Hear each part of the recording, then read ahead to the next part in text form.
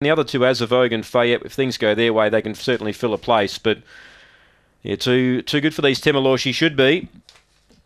If the old Temalor turns up. Green light is turned on, set to run. Here's the lure. Ready now.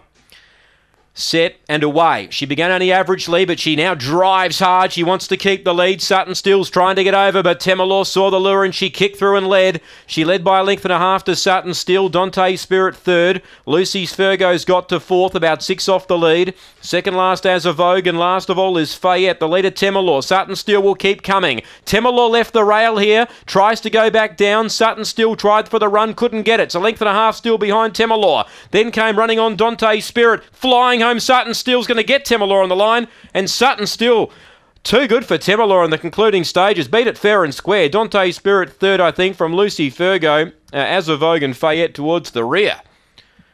Temalor, well, there you go.